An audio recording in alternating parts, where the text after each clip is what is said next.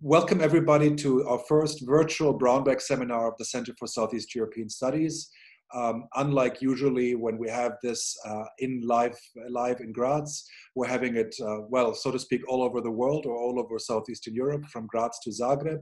Our first speaker in the Braunbeck series virtually is Obadić, who is our visiting fellow in the framework of the Dimensions of Europeanization field of excellence.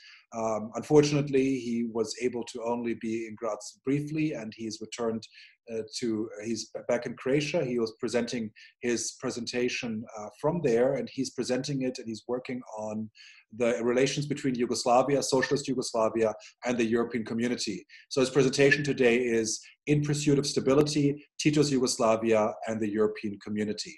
So Ivan, I give the floor over to you, and looking forward to the presentation. Okay, thank you. Hello to everyone. Today I'm going to talk about the origins and evolution of the Yugoslav policy towards the EEC and the Western European integration process overall. In other words, I'm going to talk about the prehistory of the Western Balkan countries' relations with the European Union. I would like to start my presentation by explaining how I got interested in researching this topic.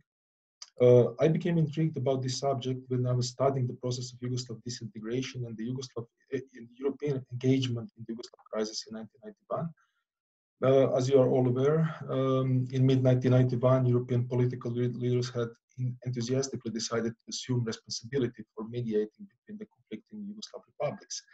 By December 1991, however, the European community suffered a complete failure to mediate a peaceful solution to the Yugoslav crisis and to speak with one voice in the international arena. In other words, the Yugoslav crisis was a missed opportunity for the emerging European Union to establish itself as a powerful international actor. But 1991 also represents a missed opportunity for the former Yugoslav republics to take on the road towards the European integration, with the notable exception of Slovenia. Indeed, after the collapse of the communist regimes and opening of the enlargement perspective for Eastern European countries, Yugoslavia clearly stood out as the most obvious candidate to take the lead in this process, as Belgrade had already established a very close cooperation with the European community. For me, the idea of this missed opportunity was something that intrigued me. But this topic really engaged my interest when I realized how strong institutional ties were established between Yugoslavia, which was a socialist country, and the European community already from the late 1960s. And I wanted to understand what were the underlying reasons for such Yugoslav as well as the European community policy. As my research progressed, I realized that it is impossible to understand the rationale of the Yugoslav relationship with the EEC without closer examination of the early Yugoslav policy towards the broader Western European integration process and the failures of the Yugoslav foreign trade and economic policy.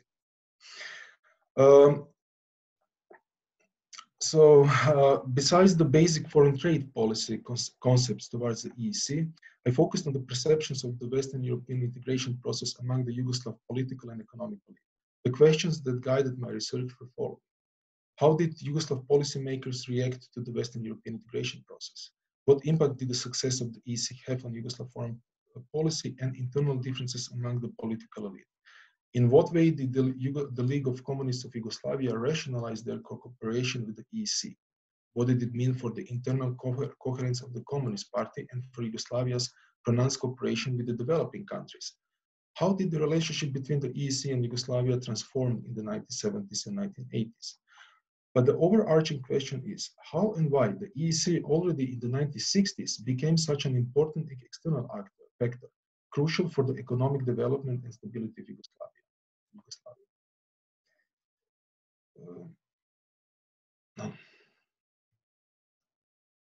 So the structure, in order to address these questions, I have divided my presentation in 4 parts and built them upon following points at issue. First, how did Yugoslav authorities formulate their views and policies towards the early Western European integration process? Second, why did their position change until the mid-1960s? Third, how did Belgrade manage to achieve an arrangement with the most important trading bloc, the EEC? And finally, the evolution of the relationship between the EEC and Yugoslavia in the 1970s. So first,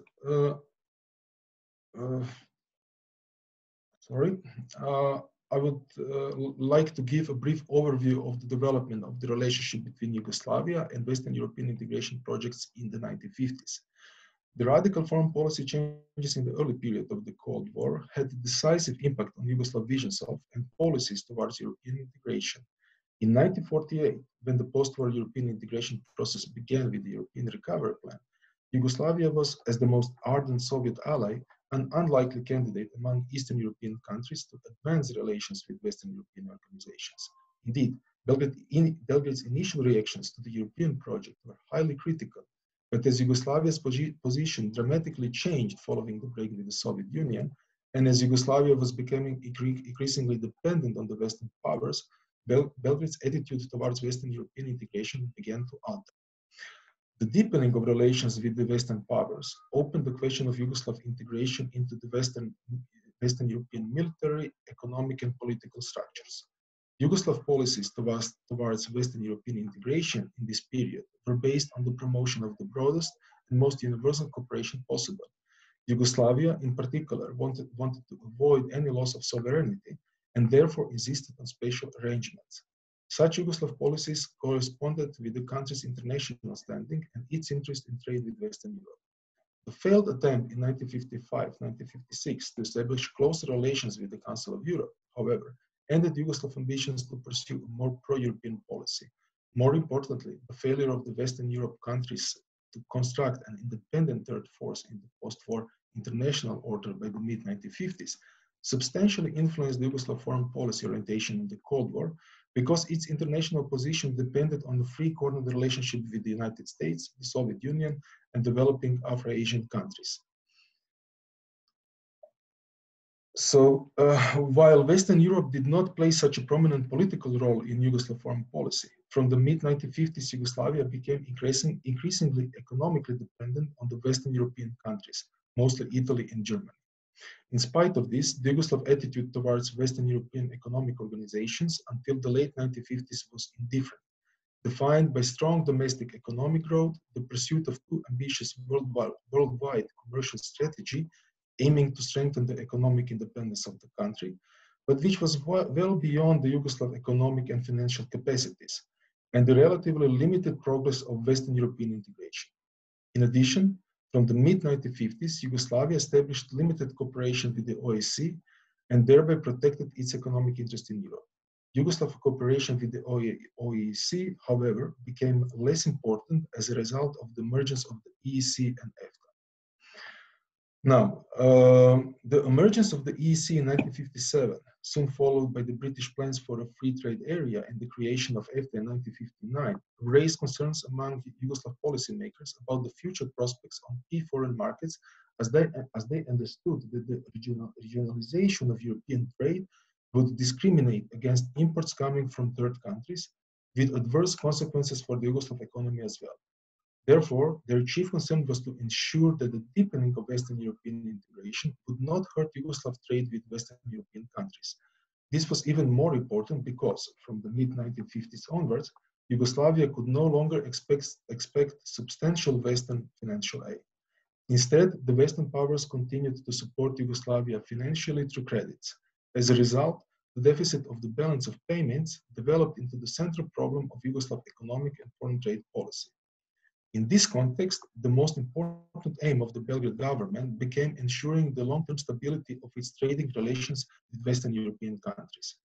Since the limits of Yugoslav cooperation with the Western European economic organizations were already defined within the framework of the association with the OEC, and with uncertainty surrounding the outcome of the whole process and the potential impact for Yugoslavia, the Yugoslav establishment was becoming increasingly aware that they had to pursue alternative policies in order to broaden and expand economic relations with Western Europe and to find the most appropriate way how to integrate into the emerging Western European multilateral trading system.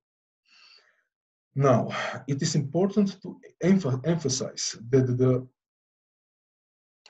the adverse reaction to the EEC was not only based on economic arguments, but also reflected broader ideological considerations.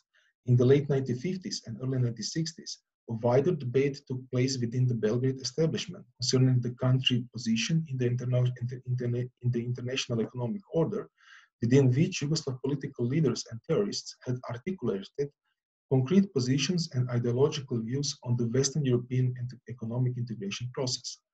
They began to recognize the problem of regional integration alongside the socialist world market and the position of the underdeveloped countries in the international economy as one of the three main challenges for the world economy. Now, the Yugoslav ideological position towards regional and global economic integration was actually made public in a new Liberal Party program in 1958. In regard to regional economic integration and international intergovernmental organizations, the program characterized them as a new instrument of developed countries for achieving economic and political hegemony over the underdeveloped and developing nations. This viewpoint was then elaborated in much more detail, most notably by Jan Stanovnik, who was director of the Belgrade Institute of International Politics and Economy. Stanovnik and his associates conceived a new theory of foreign trade, the policy of economic coexistence, which implied various aspects of economic cooperation among the developing countries and diversification of the Yugoslav foreign trade by focusing on trade with these countries. They argued that Western European economic integration, and the EEC in particular, was a process of coordination of Western European national economic policies in an effort to internationalize, quote, state capitalism, end of quote. Instead of advancing the integration of the world economy, this process was in fact further disintegrating the world economy in the narrow interest of the Western European countries. The ideological point of view on the EEC had significant implications on the strategic focus of Yugoslav foreign economic policy. Stanovnik argued that political cooperation with an organization that was an ideological and economic adversary was unsustainable. Instead, Yugoslavia should establish cooperation with other countries that were negatively impacted by EEC policies and should particularly aim to cooperate with the developing countries. The main objective of this cooperation would be the integration of the world economy and opposition against the discriminatory policies of the EEC. Such an ideological and foreign trade platform was rebuffed by several economists, most notably by Croatian economists Vladimir Pertot and Rudolf Bičanić. Bičanić made the strongest argument in favor of the Western European orientation of the Yugoslav foreign economic policy and the need to urgently address the question of Yugoslav-EEC relations. He criticized Yugoslav orientation towards closer cooperation with the developing countries. Any integration of the Yugoslav economy with the global south was in his view unsustainable, and therefore he emphasized that Yugoslavia had a long-standing interest in the integration of Western Europe. For this reason, Bičanić argued that Yugoslavia should find some flexible forms of cooperation with the EEC. These opposing points of view over the Yugoslav policy towards the EEC reflected a wider fissure within the Yugoslav establishment on the question of foreign economic policy. On the one side, the desire of the party leadership to pursue economic cooperation with the third world countries, which corresponded to their ideological views and political interests. On the other, the belief in the foreign trade and expert circles that the Yugoslav economic interests lie in closer ties with Europe.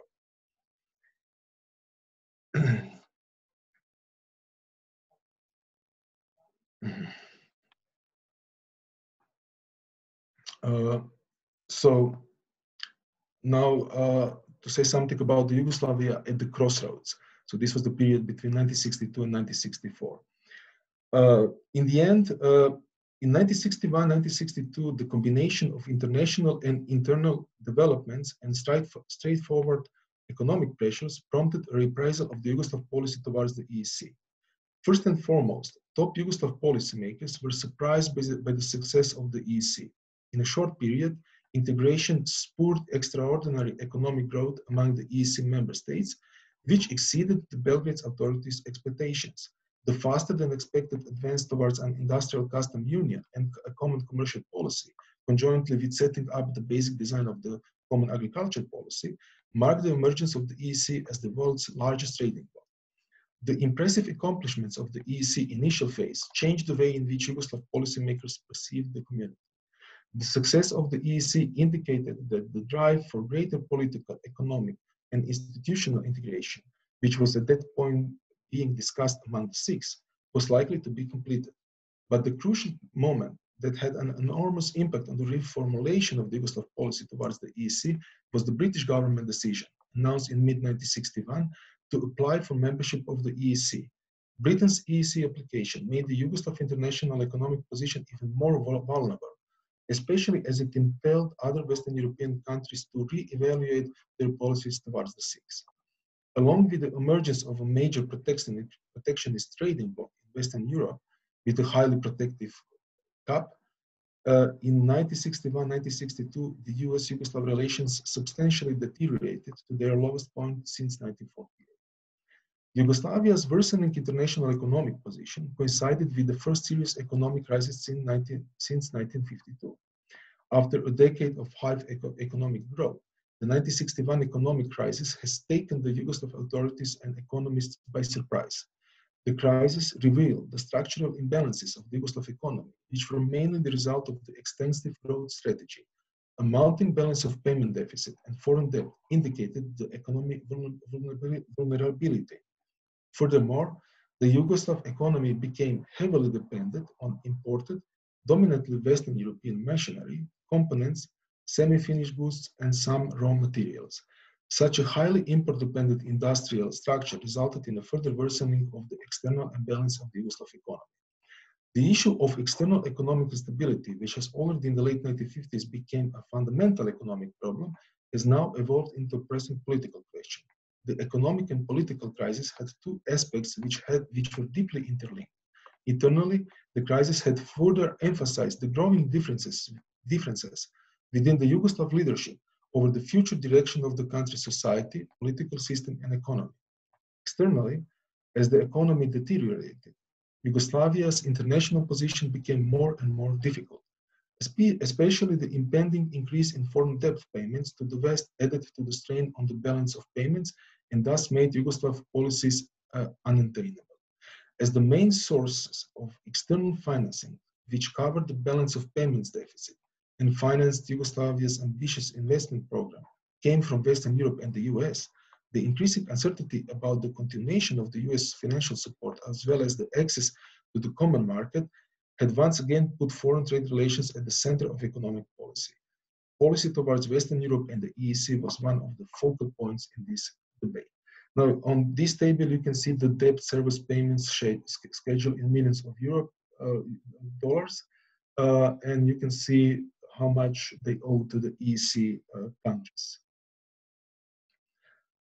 So, the Yugoslav position towards the EEC was for the first time discussed at the highest political level at the meeting of Enlarged Party Executive Committee in March 1962. Tito convened the meeting of the top party and government officials to discuss the economic crisis and political differences within the Yugoslav leadership. By early 1962, the polarization of the political establishment became evident. On the one side, liberals were pressing for further democratization and decentralization of the economic and political system, while on the other side, the conservatives favored a centralist, Soviet-styled economic and political system. Three-day party meeting for the first time openly revealed the fundamental differences between the two party factions. Although the party meeting did not resolve the internal party factionalism over key issues of the economic and political system, at the end of the meeting, the leadership agreed on the necessity to protect Yugoslav economic interests in trade with the EEC. A basic aim was to improve the country's balance of payments position by increasing exports and reducing non-essential imports. But policymakers were aware that Yugoslavia would have to find some modus vivendi with the EEC. For this reason, the government adopted a comprehensive multi-level diplomatic strategy with the primary aim to secure the best possible access to the common market. As a first step, at the bilateral level, Yugoslavia was keen to establish closer cooperation with European neutral countries in order to expand mutual economic cooperation and promote their common economic interests vis-a-vis the EEC. The government also decided to explore ways to improve bilateral economic arrangements with France and Italy, which would reduce the EEC barriers to trade. At the multilateral level, Yugoslavia decided to much more actively condemn the discriminatory measures of the EEC within the OECD and GATT. Simultaneously with these efforts by the Minister of Foreign Affairs, Tito centered his activities on expanding economic relations with the Soviet Union and third world countries. The onset of the yet another Yugoslav-Soviet rapprochement in the early 1960s paved the way for the expansion of economic cooperation. It also offered an opportunity for Yugoslavia to address its unfavorable position in relation to the EEC. Another major Yugoslav policy initiative in the international arena, which had a pronounced political and economic dimension, was directed towards third world countries. Even before the Yugoslav government formulated a coherent strategy towards the EEC, Tito seized the moment at the Belgrade conference to promote the idea of convening an international economic conference to discuss the most pressing issues facing the world economy and problems of underdeveloped countries. The struggle against discriminatory regional blocs, especially the EEC, was a central part of Tito's initiative. The Yugoslav leader considered that the non-aligned countries could more easily face the difficulties and discriminatory policies of the developed Western nations if they acted together against such tendency. The Cairo Conference on the Problems of the Economic Development, which took place in July 1962, marked the culmination of many months of the Yugoslav activity among the third world countries directed against the EEC. Indeed, until mid-1962, Yugoslavia was one of the fiercest critics of the EEC discriminatory trade policies in international politics. However, the strategy designed by the Yugoslav authorities failed to address the underlying problems of trade caused by the creation of the EEC until mid-1962. Belgrade's actions, even though they increased the visibility of the Yugoslav problem with the EEC, also caused considerable disaffection in the Western capitals. Washington policymakers were considerably concerned about the effects of Yugoslav policies on Western relations with the non-aligned countries.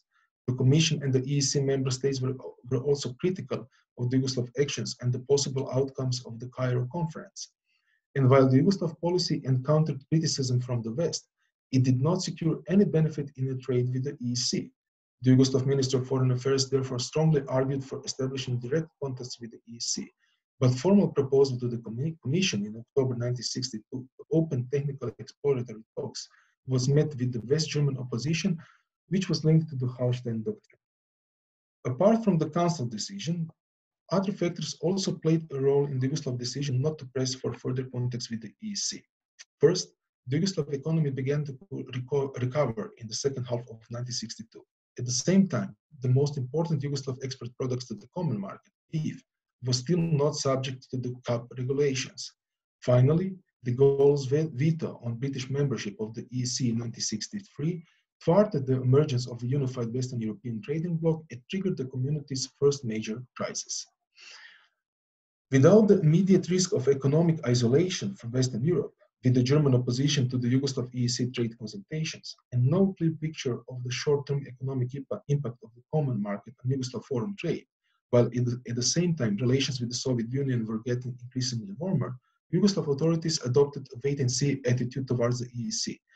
Instead of pursuing contacts with the community, under the new circumstances, the Yugoslav foreign policy establishment decided to take advantage of the Western European division over the issue of British membership in order to find solution to Yugoslav trade problems.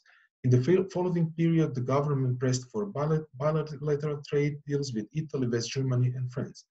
Yugoslav diplomacy also aimed its attention at the first session of the UNCTAD as an international forum in which Yugoslavia could promote its interest in international trade and decided to take part in the Kennedy round.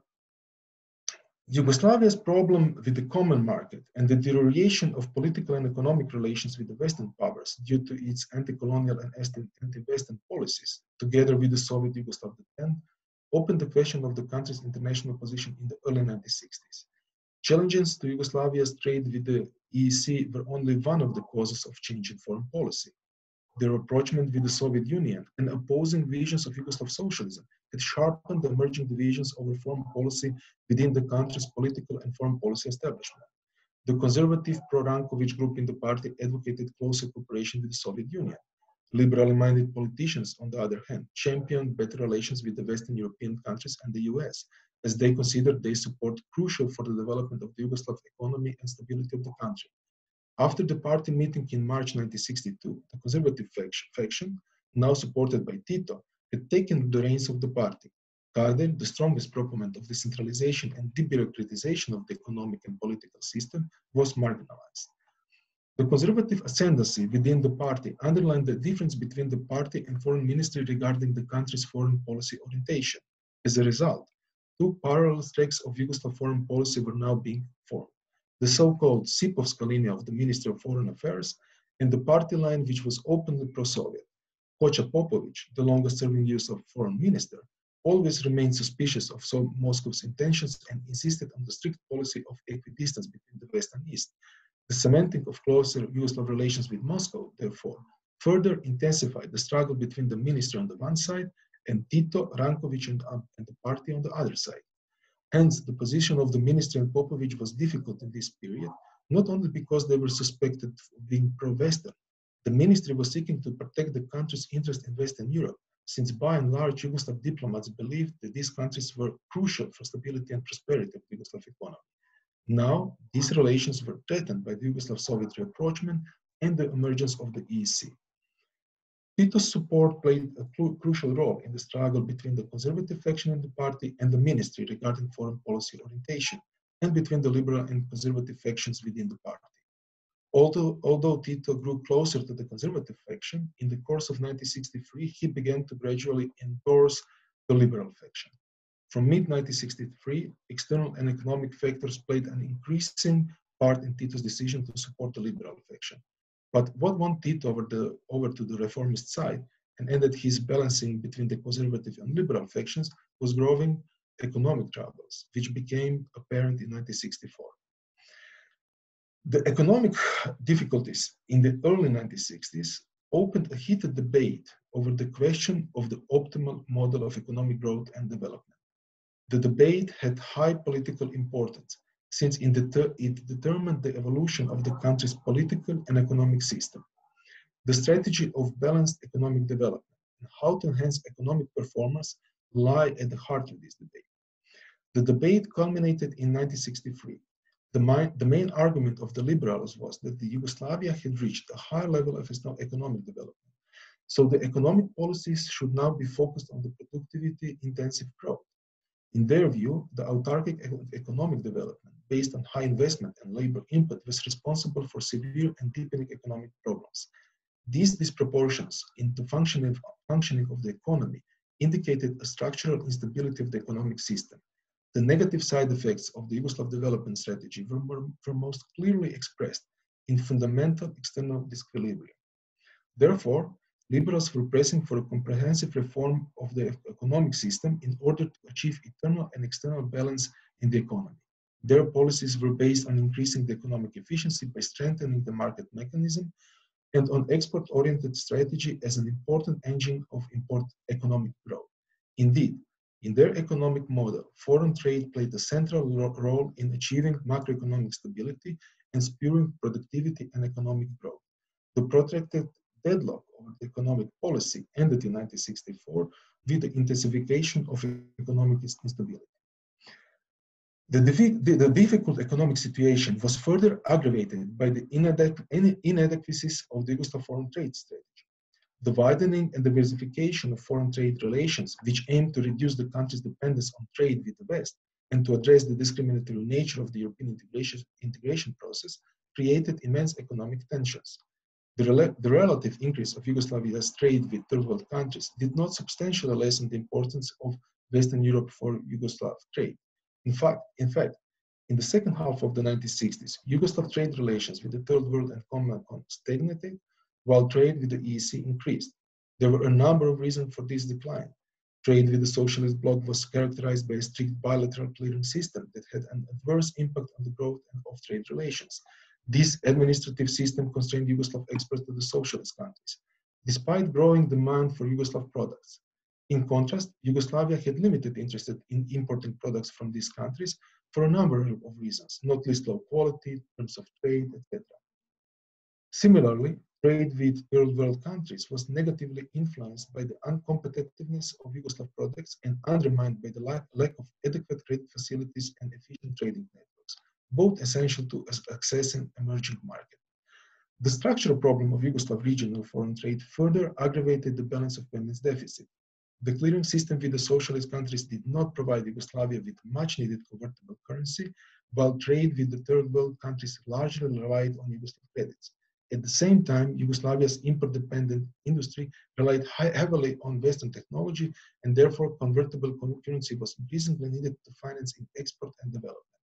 Moreover, Yugoslav debts to the West continued to rise, placing additional pressure on the balance of payments deficit. Thus, in order to overcome these difficulties and to avoid the debt trap, Yugoslavia had to increase its export to Western markets, particularly with its major trading partner, the EEC member countries.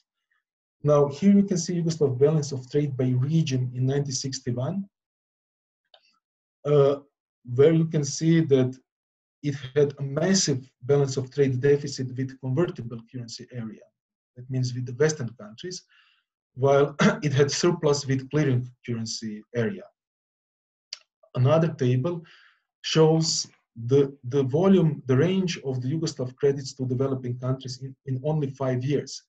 So because of the lack of financial means, Yugoslavia actually had to finance it to finance its trade with the third world countries, which also put additional pressure on the balance of payments deficit. And finally, this is the structure of Yugoslav foreign debt in 1967, where we can see that Yugoslav debt to the total debt to the convertible currency area amounted to almost 95% of the debt, of the foreign debt. So eventually, in 1964, the liberals, with the support of Tito, managed to initiate market-oriented reform of the economic system. The transformation of the economy from a closed to an open one had significant economic, political, and social repercussions. The reform marked the beginning of a period of greater liberalization and even democratization of the society and political system with the aim to stabilize Yugoslavia politically. In the economic sphere, the reform had to dynamize the economy by increasing its productivity, advancing modernization of the industry, and promoting exports in order to stabilize the external balance and secure sustainable economic growth. By introducing structural challenges to the economic system in order to secure more balanced economic growth and development, the Yugoslav leadership wanted to stabilize the economic as well as the political system, since economic problems were intensifying internal tensions. The reform was focused on three main areas, one of which was foreign trade. Indeed, to achieve the goals of the economic reform, it was necessary to open Yugoslavia to Western Europe in order to modernize the economy and achieve greater efficiency. The reform brought Yugoslavia much closer to the European community's economic sphere in several ways. First, the liberalization of trade led to a significant increase of imports from the community. Second, in order to attract capital investments and acquire new technologies, equipment, and know-how, Yugoslavia became the first communist country to allow private foreign investments. The majority of the joint venture agreements with foreign companies were signed with companies from EEC countries.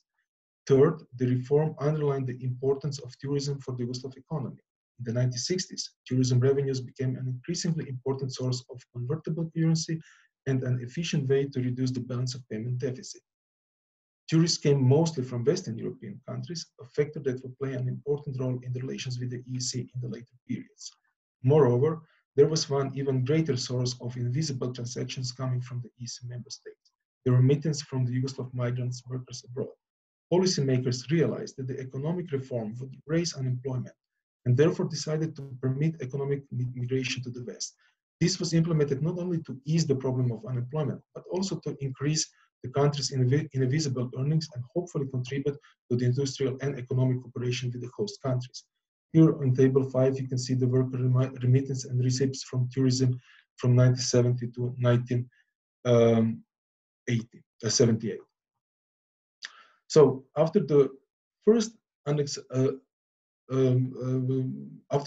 unsuccessful attempt by Yugoslavia to open discussions with the Commission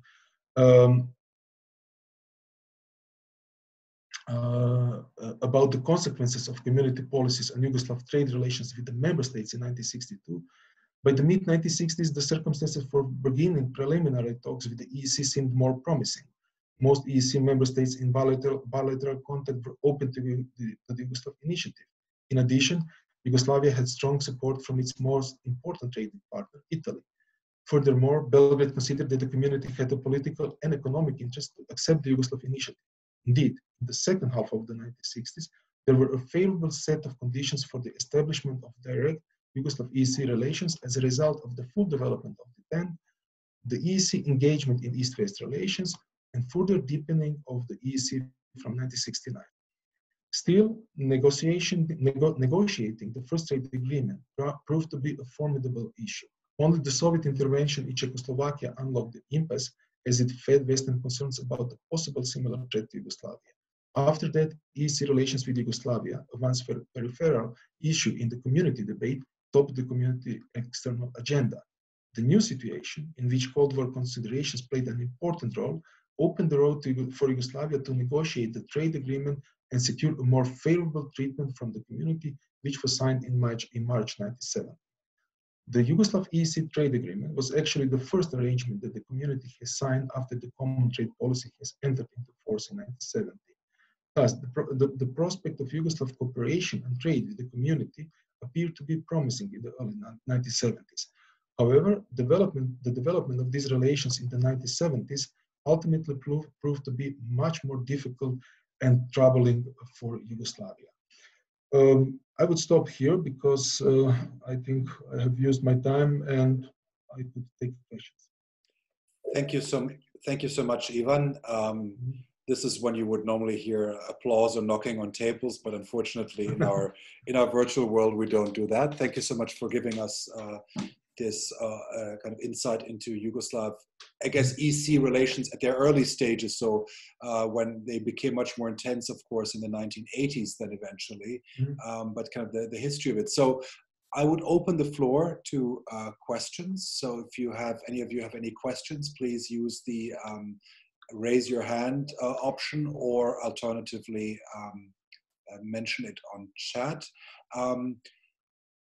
I would maybe start by asking you a question while waiting for others to get the virtual courage. To which degree, because you've traced the domestic considerations mostly in Yugoslavia, how the struggle, the power struggle inside Yugoslavia shaped relations to the European community at the time. To which degree how was the European community side viewing Yugoslavia as a partner at that particular moment?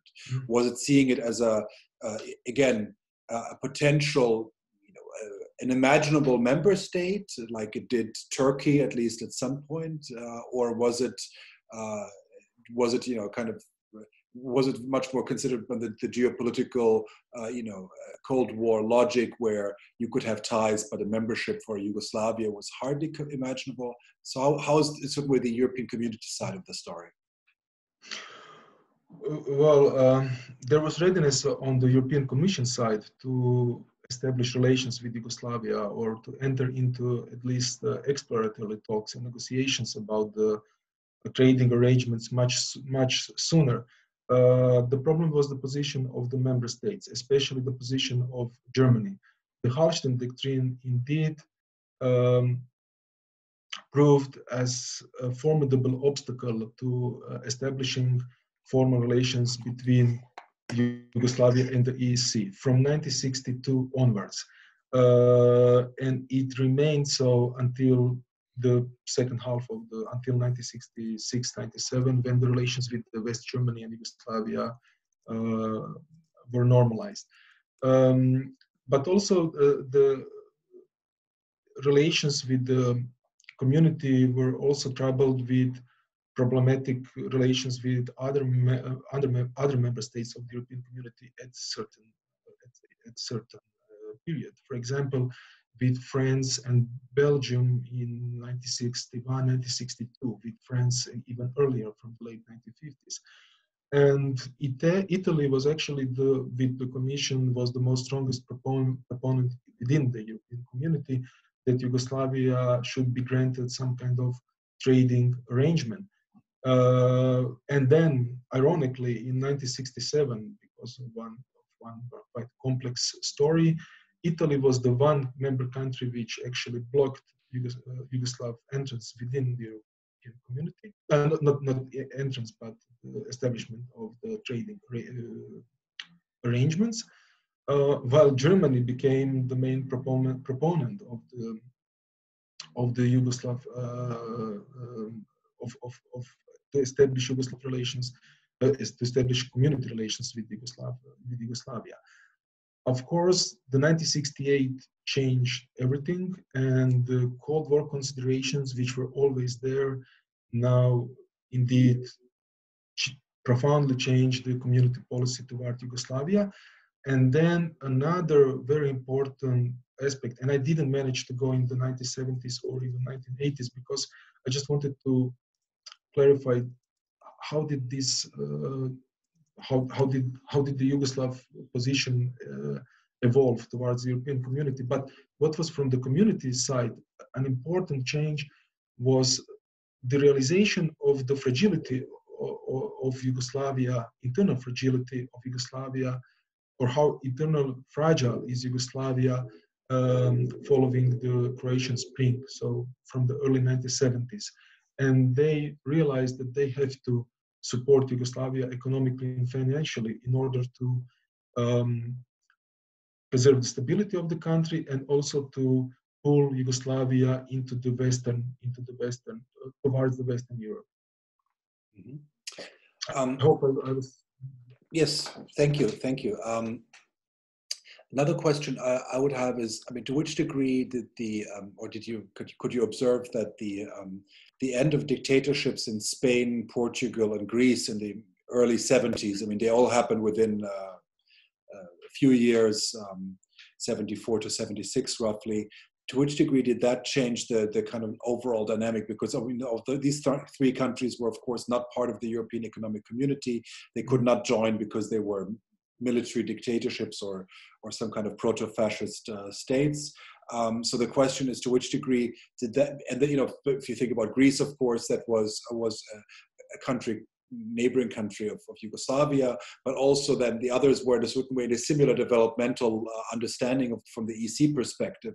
Did that change anything in the larger dynamic for Yugoslavia, or were those in a certain way because they were part of the quote unquote Western Bloc, despite their authoritarian rule? Did that matter less in this dynamics between the EC and Yugoslavia?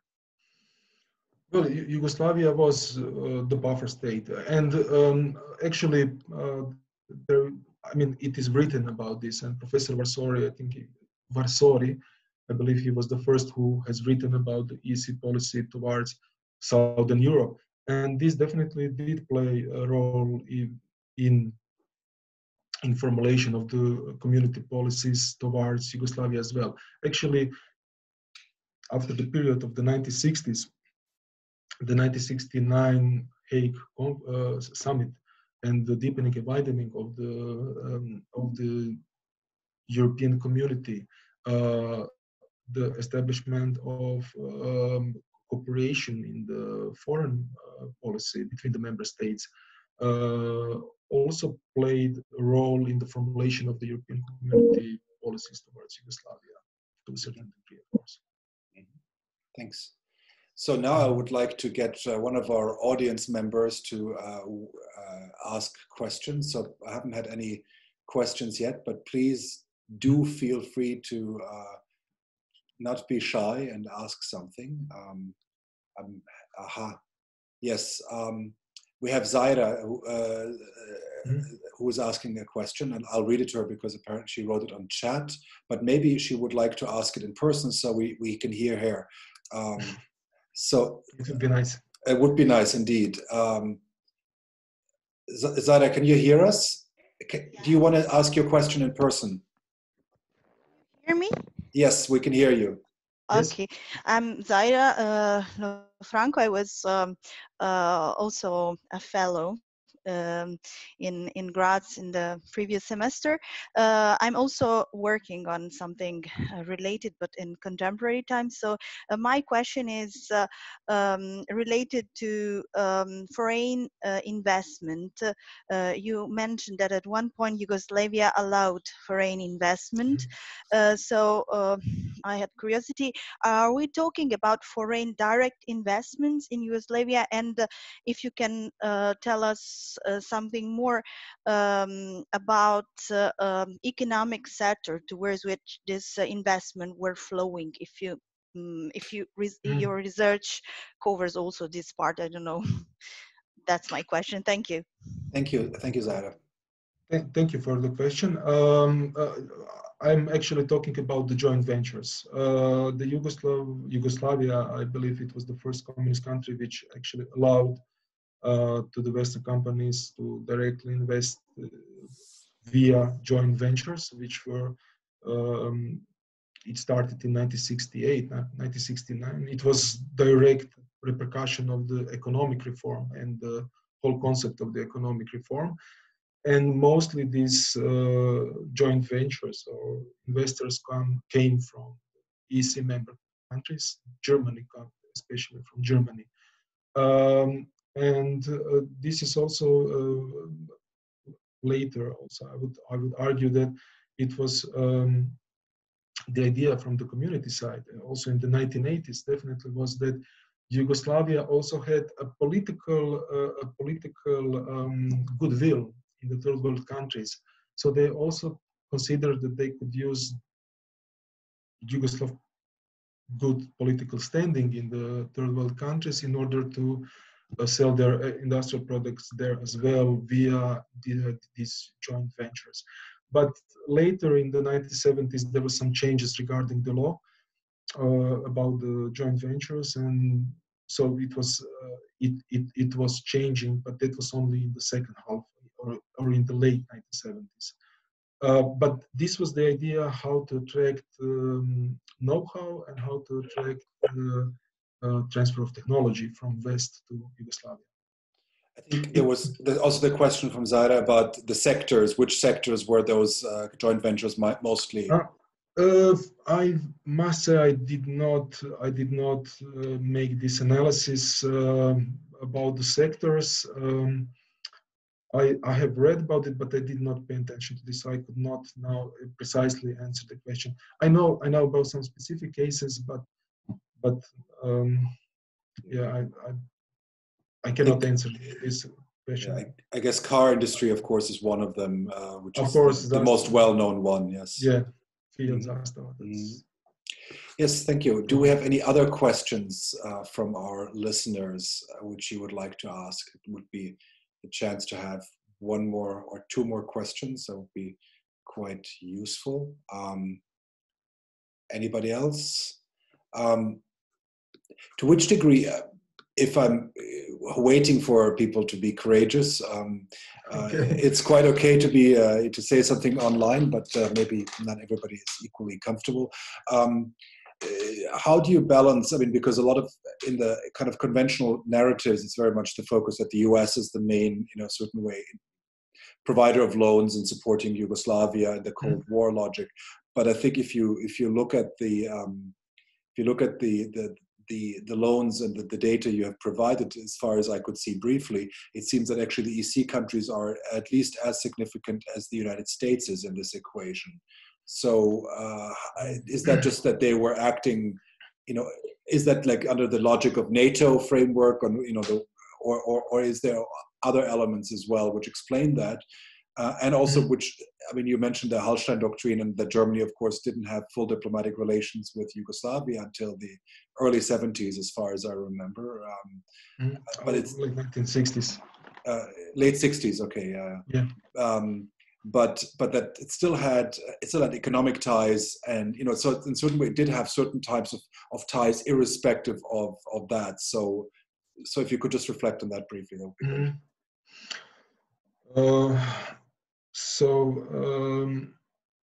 Yeah, I found, so I in the archives, when I was going through these data, I did found, so it's a table from the federal government from the early, I think it's from 1962 or 1963, but actually I think that Western European countries became almost the same or even larger financial contributor, or they financed more Yugoslavia than the United States.